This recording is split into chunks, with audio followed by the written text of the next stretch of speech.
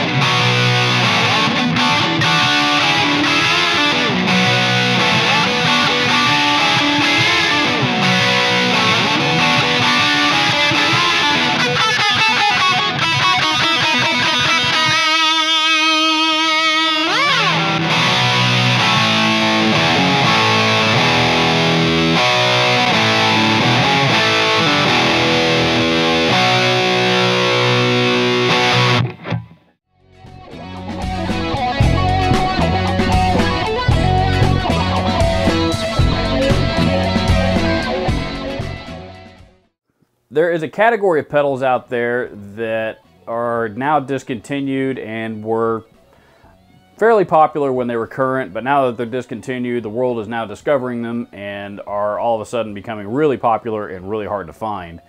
And those are, you know, pedals like the Digitech Bad Monkey, the Line 6 Echo Park, stuff like that.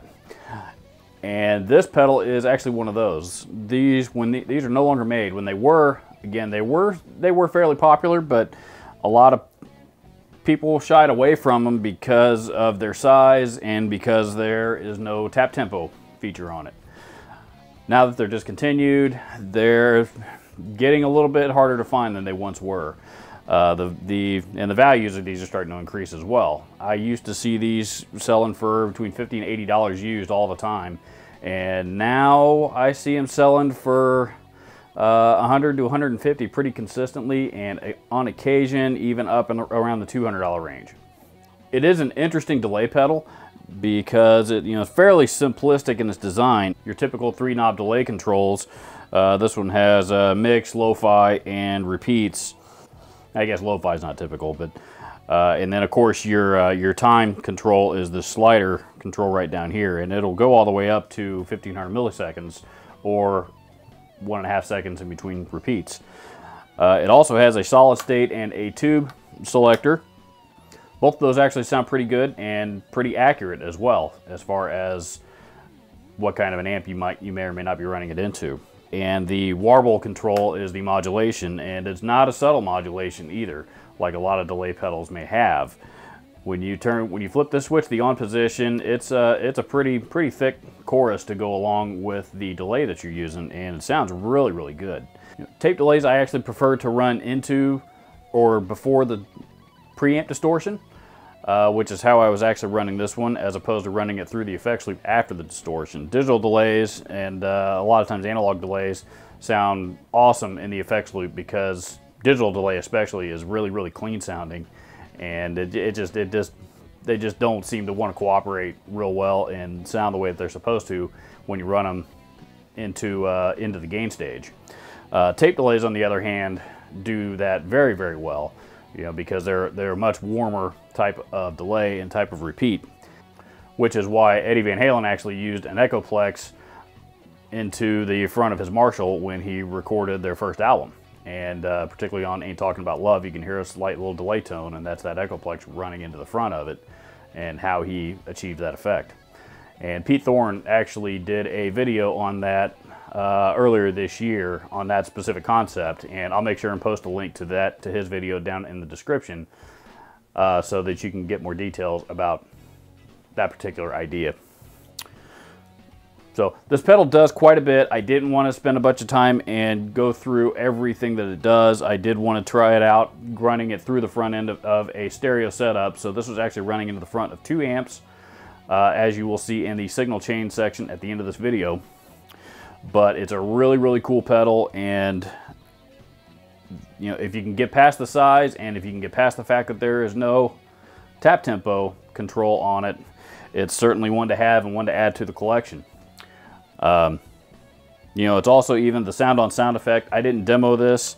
The sound on sound effect is kind of a really, really basic 1.5 second looper, basically. If you think about how a looper may have operated back in the 1960s, that's kind of essentially the mindset that they had when they designed this.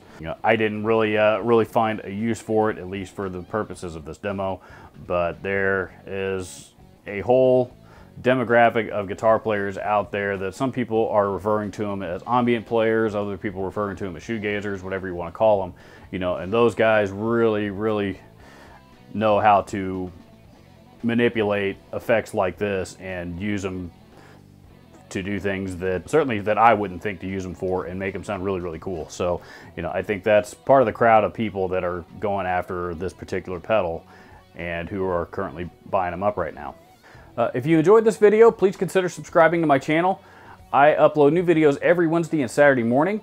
Any and all applicable links to all the gear used in this video will be listed down in the description.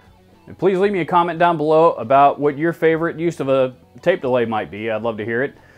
And thank you so much for watching.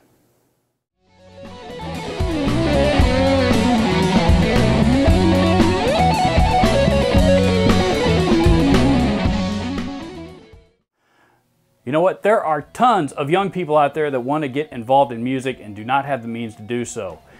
If you are watching this video, most likely you're a musician, and many experienced musicians have tons of broken and unwanted gear lying around that they're not doing anything with. Please visit my friends at Share the Music on Facebook at the link below and learn how you and your unwanted gear can help change somebody's life.